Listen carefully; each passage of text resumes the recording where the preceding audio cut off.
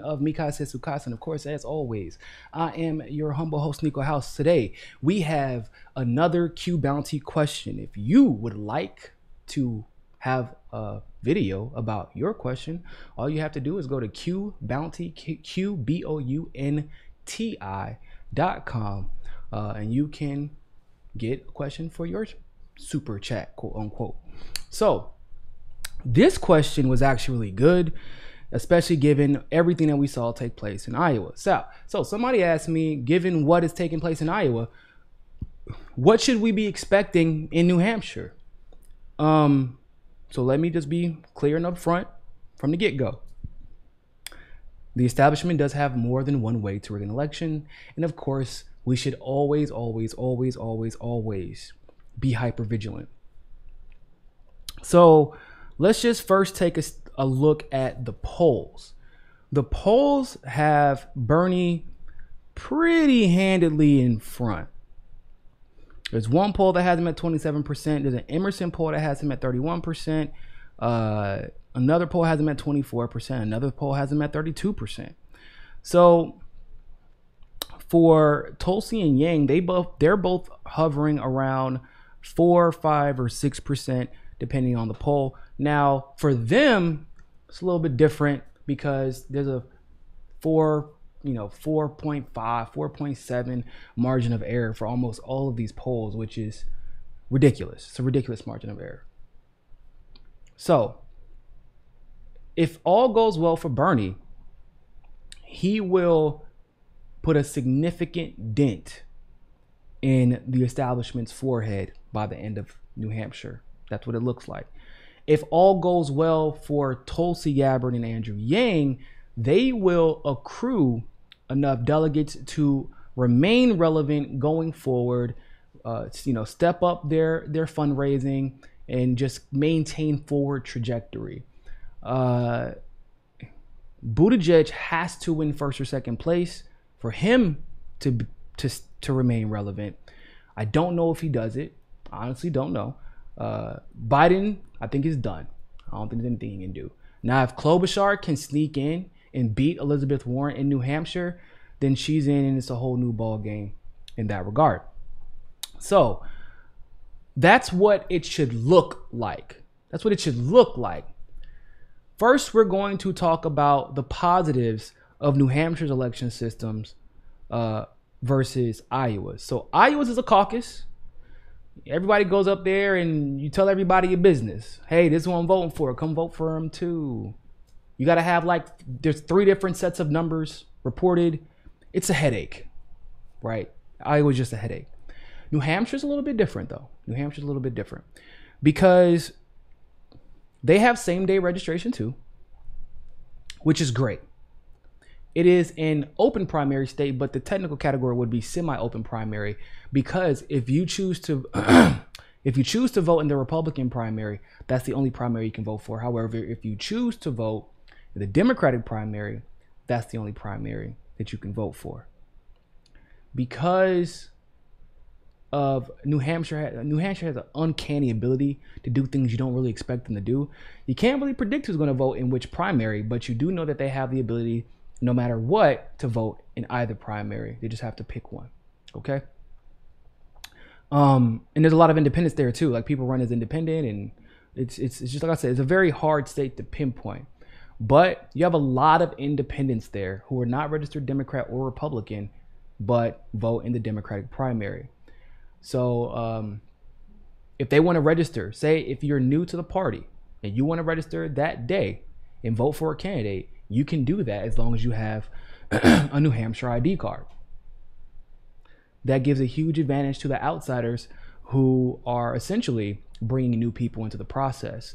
And these new people know, at least they should know, that they can register the same day to vote. They do not do, at least according to Ballotopia, they do not do provisional ballots. This is a big positive for any outsider or anti-establishment candidates. Because as we know, for some weird reason, every single provisional ballot ever done always goes to the establishment. Don't ask me why, but you know why, right? Rigged. Okay. But they don't do provisional ballots. They do absentee ballots in very, very specific situations, though. If you have a physical disability, which I believe is understandable. If you are military and deployed or in a different state, which they don't have that many of. If you are, or if you are out of state for employment, that is also a permitted reason. And so there aren't that many reasons you can do it. You can't just be like, oh, I'm out of the state, so I'm in school, so I'm gonna do an absentee ballot. You can't do that. You actually, it's my understanding according to Ballotopia that you actually have to go and be in New Hampshire to vote in New Hampshire. And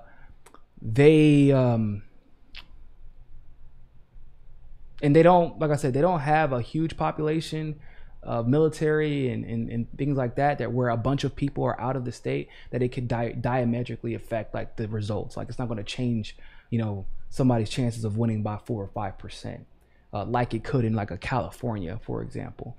So that's a good thing. They use paper ballots and they're hand marked. That's a good thing too. They allow felons to vote. That is not, if you've served your time. If you serve your time, they allow felons to vote. That is not a good thing for Joe Biden. Am I right?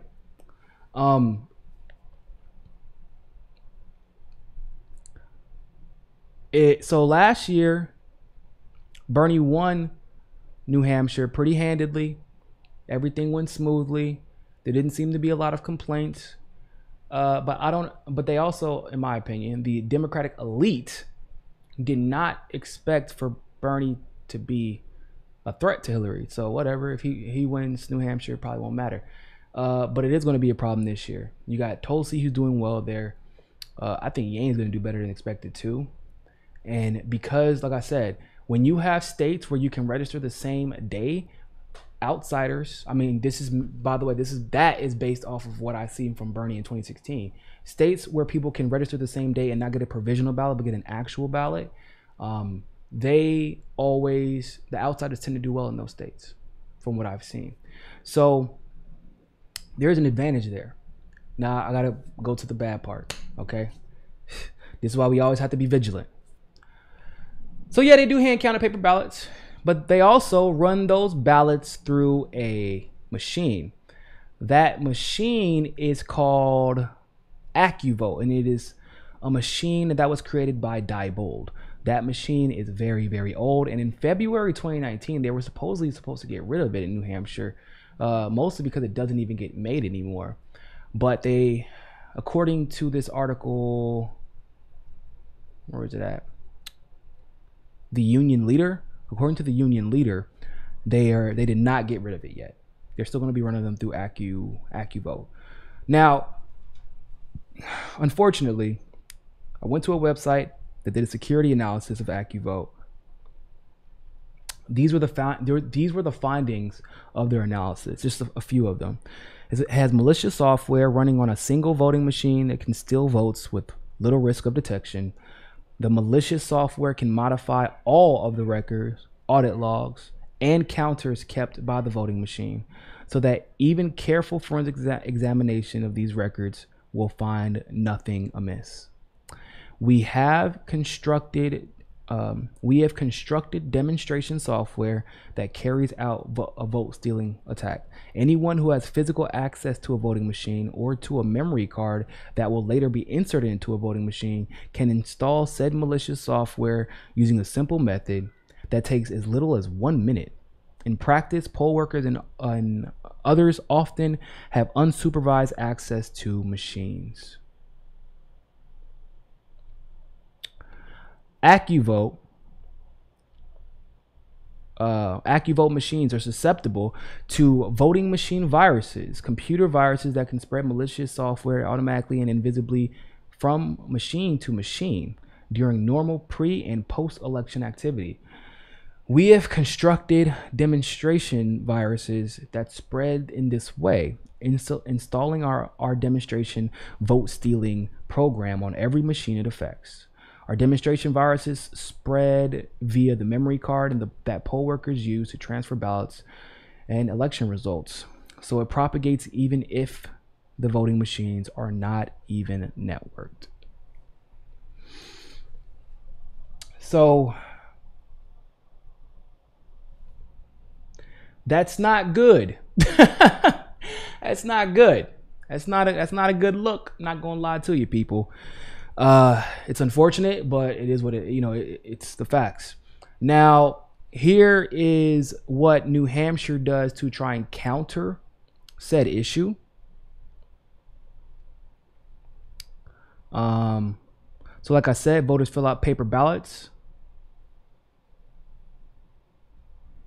and this is claiming that AccuVote machines used by most towns, not all towns, but most towns, to count ballots can't be hacked because they aren't online. See, that's not true. Didn't I just read this?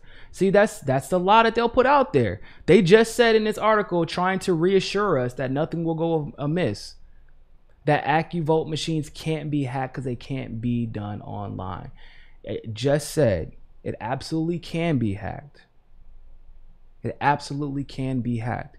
Now, luckily for us, they're not done. They're not used in every single county in New Hampshire. So that's a good thing, right? That's a good thing. Also, it's my understanding that the Republicans and the Democrats do their primaries at the same time, which also makes it a little bit more difficult because I'm not quite sure that they separate the ballots as they're counting them. I'm not sure. I'll have to get that information from a pollster when we get to New Hampshire.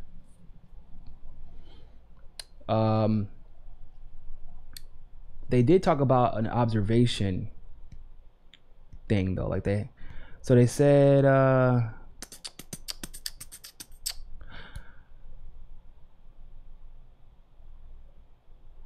hold on, where'd it go?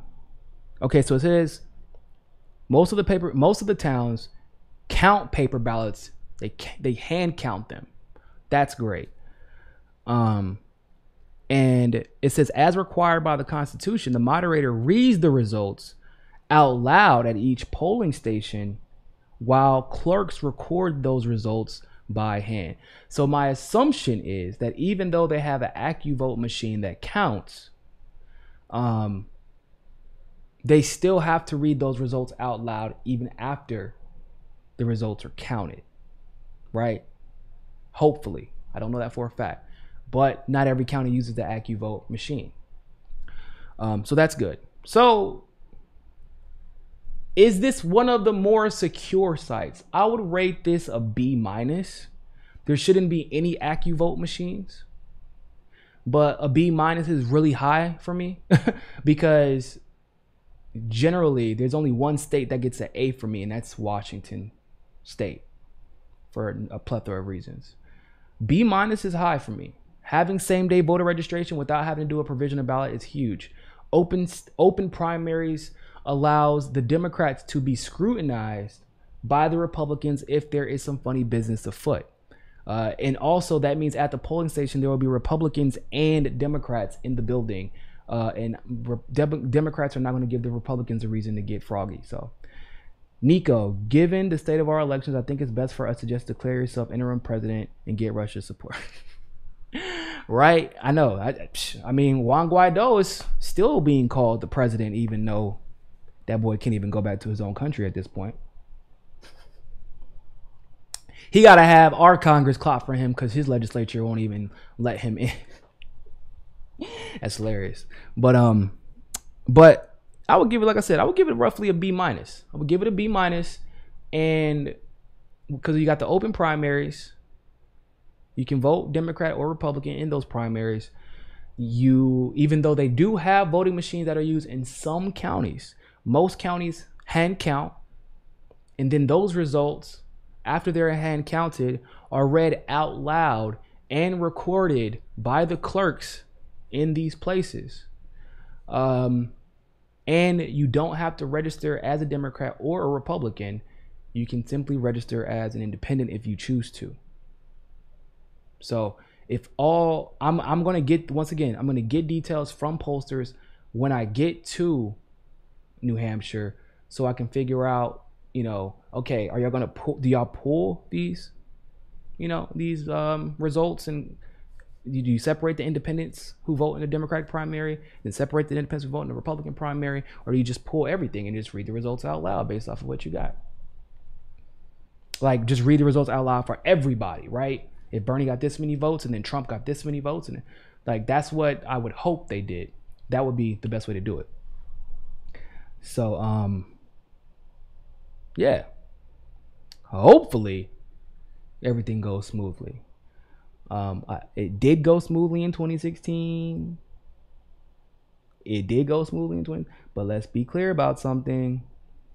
I don't really know if that's applicable in 2020, right? We can be optimistic, we can trust, but verify. And we will be keeping our eye on things. So when we get there, we're going to be out bright and early, and we're going to go out there and like just basically learn the process, figure out what it's supposed to look like. We're going to inform people of what they're supposed to, you know, how things are supposed to go, so that if it does not go that way, then they can inform us. We can inform campaign people from various campaigns, and hopefully it can be dealt with. I hope that answered your question, the anonymous person who submitted that question. If you have a Qbounti question, you can go to Qbounti.com and you can get a video about your Qbounti question. Sound good? All right. Other than that, ladies and gentlemen, always remember, more than anything else, find your balance. Peace. Don't forget to hit that subscribe button and hit that notification bell if you like that segment of Mi Casa es Su Casa. Of course, if YouTube is giving you trouble, as it always does, you can download the ROKFIN app and follow us there. Also, if you want to continue to help our show grow, you can help us reach our goal of 500 patrons on Patreon and donate as little as $1. Really, anything helps. Other than that, always remember, people, more than anything else,